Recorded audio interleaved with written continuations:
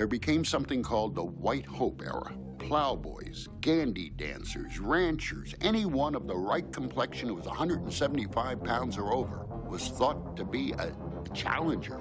And they came out of the woodwork, out of the circus tents, out of everywhere, and they were terrible. Heavyweight champion of the world had to be a white man.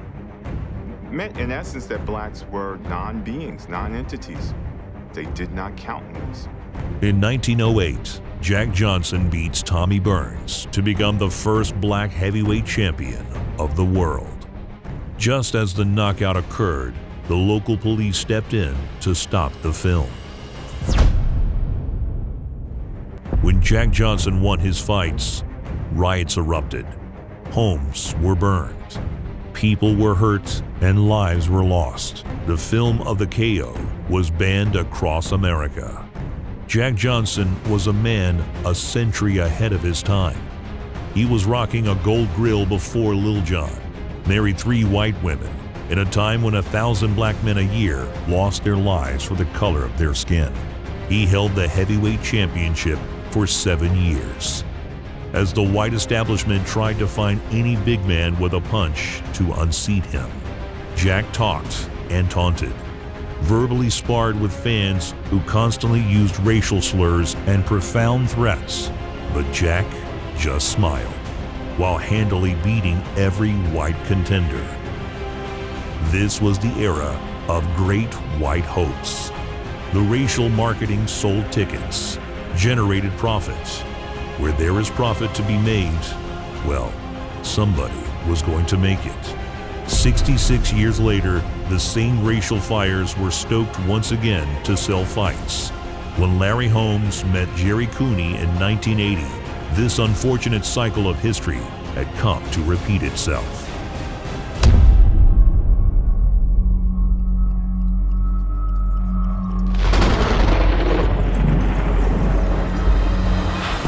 Larry Holmes was from the projects of Easton, Pennsylvania. He grew up tough, fighting on the streets and in the gym. Larry Holmes became a young standout sparring partner to the greats. He quickly turned pro after finding he could hang with the best of his era. His time spent in the ring with Muhammad Ali proved most instructive of all.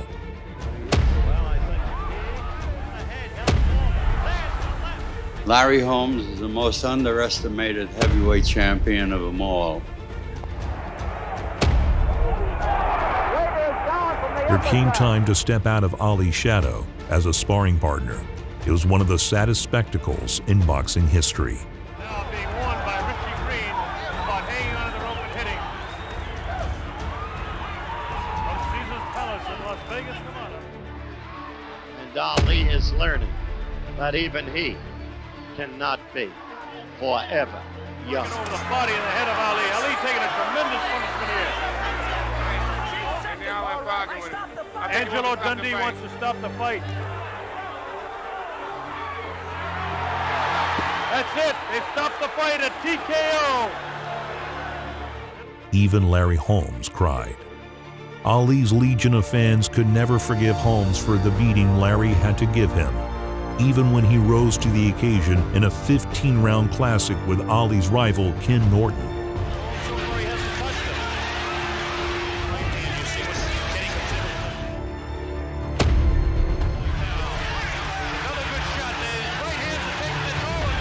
The fans still disliked Holmes for his blunt demeanor and never really forgave him for his thrashing of Ali.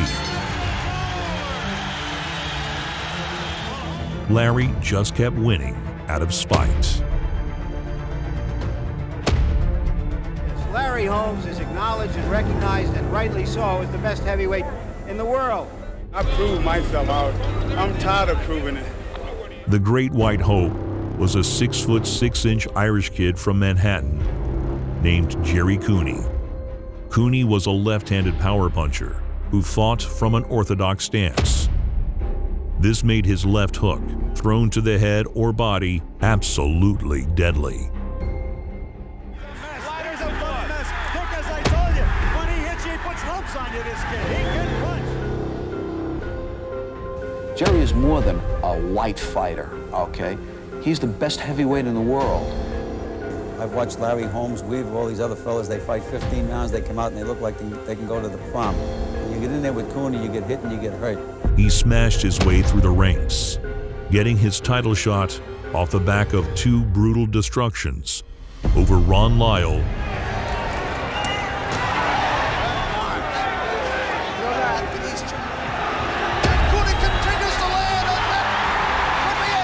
and one of the most cringe-inducing stoppages ever against Ken Norton. And scores it again. The legs of Norton wobble. Norton is hurt in his own corner. Cooney trying to measure him. Misses 2 uppercuts, but scores with combinations of left stance. Norton straight up. Norton is about to drop. Norton is on his knees and finally slumps in the corner. He is not going to get up from this. The fight is over. The promotion for the fight was centered almost entirely around the racial angle. You've heard us continually throughout the evening refer to Gerry as the Great White Hope. Well, personally, I take exception to the tag Great White Hope. It's a stereotype. Gerry is nobody's hope but his own. Don King was all too happy to pile on. Larry Holmes is the greatest heavyweight in the world today. We beg, literally beg, to fight Cooney, and we're still willing and ready and able to fight Cooney. Not to mention Cooney's managers, who gave one facepalm-worthy press conference after another. It's an insult when people say, well, he's a white hope or a good white fighter. He's not a good white fighter. He's a great heavyweight fighter. He ended Gerry's career. He never goes more than 2 rounds. Thank the Lord, and we'll be very happy. It'll prove that he's the greatest fighter of all time. Let the cynics ask the same questions when he's heavyweight champion of the world, because that's his destiny, the championship of the world. Larry Holmes started getting death threats. The racial tension was purposely brought to a boil to sell a fight. Larry getting ready to come out, and Larry blowing a kiss to all of you who are watching. But inside, you gotta know that he has a normal human being's normal doubts, and maybe even fears. And the same, of course, is totally true of Gerry Cooney. The night of the fight, with a crowd of nearly 30,000 being watched over by police snipers, a phone line had been installed in Gerry Cooney's dressing room at the request of Ronald Reagan. He wanted to be able to congratulate Cooney on a win. This was not a request he made for the locker room of the reigning champion. As if that disrespect wasn't enough, when they were introduced, a serious bit of boxing protocol was broken. It is tradition that the reigning champion be introduced last into the ring. This was the only time in the modern history of the sport a champion was introduced first. WBC heavyweight champion of the world, the Eastern Assassin, Larry Holmes.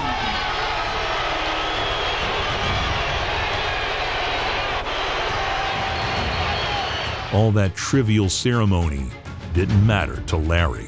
When the bell rings, Larry is as silky smooth a heavyweight as ever lived. His jab might be the single most dominant punch in all of boxing history. Larry had a jab that caused knockdowns, caused cuts and bruises. It caused the world to blur and the painful confusion that leaves openings. Gerry was taller, with a longer reach, and was jabbing with his power hand. Larry still out-jabbed him early.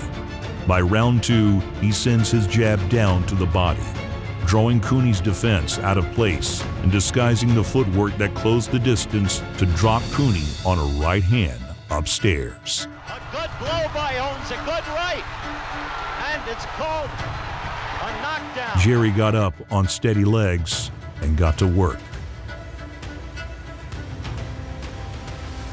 He spammed his left hook like a button masher. Around the Holmes, how Holmes fights the fight, continues successfully to execute. But I have never seen... The downside of having the power hand forward means Cooney's right hand is totally underdeveloped in comparison.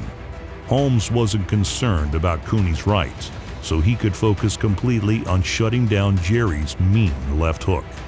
Take his fight.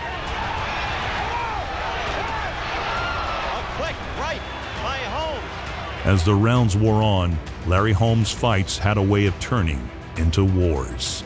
He was only silky smooth for so long. Once his feet couldn't explode off to an angle anymore. That was the true secret to him. Larry Holmes, the boxer, was technically smooth. Larry Holmes, the man, was grittier than concrete. Angie Dundee used to call Gerry a one-arm bandit, saying he can only fight with the left. Cooney. Gerry landed some damaging left hooks, fought bravely with all that he had. At the end of round 6, Larry rocks Gerry with another 1-2, knocking his mouthpiece out. Gerry endured the onslaught, found his bearings, and with no mouthpiece to bite, returns fire with a triple left hook of his own. The fight was wild. Both men landed big. Gerry to the body, Larry upstairs. And this crowd is getting its money's worth. Just like that, it's gone. The ugly racial promotion gets left aside. It's just a champion and a challenger. And who wants it more? Two men with the same goal, nothing more and nothing less. Down the stretch, it was Larry Holmes that elevated himself, even after taking arguably the worst low blow in heavyweight history. Larry Holmes was only here to prove himself the champion. It took 13 rounds of hands-only Mortal Kombat for Larry to prove himself the champion again. As Larry switches tactics, leaving his jab behind to lead with his right hand, the punches flow through Gerry's defense. Cooney's cornerman enters the ring, waving the white flag. Oh, Gerry's ready to go. There it is. Larry Holmes, the snub champion, had proved himself again. Larry went down as one of the best heavyweights ever to live, almost entirely out of spite. Once the fight was over, the pair became fast friends.